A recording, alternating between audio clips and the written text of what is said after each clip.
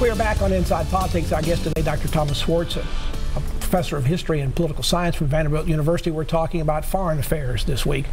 Professor, let's start this particular segment with Russia. It's been kind of scary on a couple levels in recent days from over there. There was a nuclear weapons explosion over there. It came during a test of what appears to be a Russian nuclear-powered cruise missile. How did it happen? Do we know how it happened? How concerned should we be about it from a military point of view? I mean, a nuclear cruise missile sounds pretty scary. Well, President Putin had actually sort of previewed this in one of his speeches and bragged about it. Bragged about it. Clearly, not all the, to put it mildly, and in an understatement, not all the bugs were clearly worked out. And this explosion indicates that the technology is still in its developing stages. And the Russian behavior here parallels, you might say, Chernobyl and some of the ways they reacted then. Is it potentially that serious in terms of the environment? It does not seem to be yet. I think certainly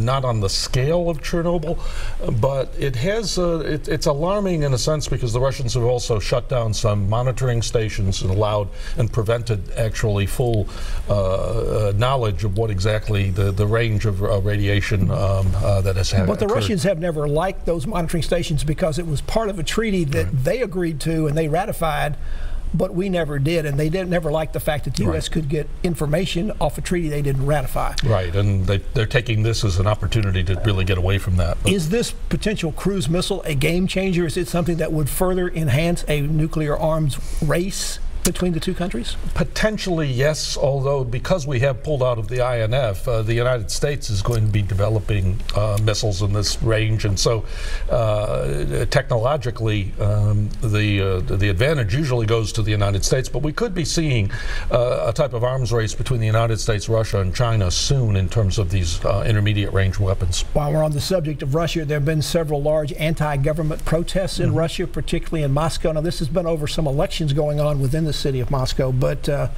the size of these have been a little bit surprising. Any particular reason to think President Putin's going to be endangered in any way by this? I would say no. It's certainly they're surprising that so many Russians would come out and protest, given the very big barriers against their ability to really be able to be heard. But it doesn't. I think it would be hard pressed to say that Putin is really in trouble now. Most of the worst pain of the sanctions and the rest has pretty much been handled. In fact, one of the interesting issues at the G7 is going to be President Trump's insistence that Russia should be readmitted and should be back into having not paid a penalty really for their annexation of Crimea or their because support. They were kicked out of that group. They were kicked out of that group after that. Another communist country that's having problems with protests, although not directly in that country, is what's going on with China and Hong Kong. This has kind of gone back and forth. The protests had gotten smaller but more violent. Now suddenly they've gotten much bigger. What's going on over there? Is anything going to be happening to work this out between Hong Kong and China? This is a very difficult one from the outside to see that it will end in any happy manner. The Chinese, Hong Kong, for a lot of reasons, has a very different attitude and tradition than the mainland. Hong Kong citizens have had more self-rule, even under, and have gotten used to a looser system, which has allowed a greater range of opinion under the British, and then even in the subsequent turnover and the ability, the autonomy they've had. If the protests continue, it's hard for me not to see Beijing at some point deciding to crack down. They may do it using more police forces than military forces, but it seems to me that this is a threat to the way in which the communist government rules China. So a Tiananmen Square situation is not totally out of it's not out of the question. Maybe by police action, but not with tanks? Not with tanks. I think they'd try to do it in a manner, perhaps also creating a situation where you have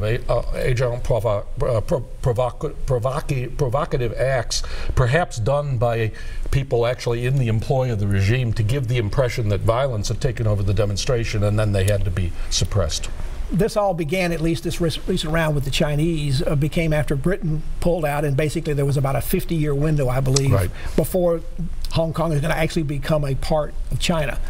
But surely the people both in Hong Kong and China knew that over that 50 years there would begin to be encroachment about that. So this shouldn't be a big surprise to Hong Kong that China's increasingly trying to show more and more control, even though they don't fully get control until a few more years. It's not a surprise, but you know, Hong Kong is also for China economically a very beneficial area because of the relative economic freedom in Hong Kong. It's their showcase. It's their showcase, and it's an extraordinary city, very modern, and in a sense its citizens have had different expectations.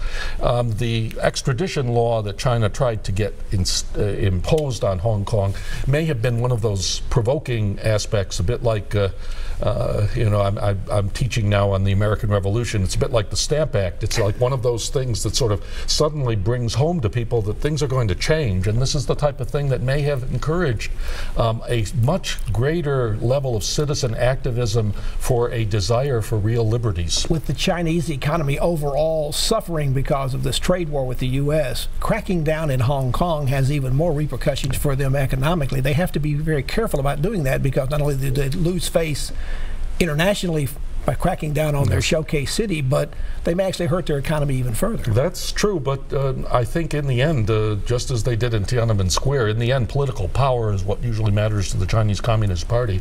And if they do feel that Hong Kong is challenging the monopoly on political power, I think they might be willing to take the economic hurt. Dr. Thomas Schwartz of Vanderbilt University is our guest. He's a history and political science professor at the university. Back to continue our conversation after this break.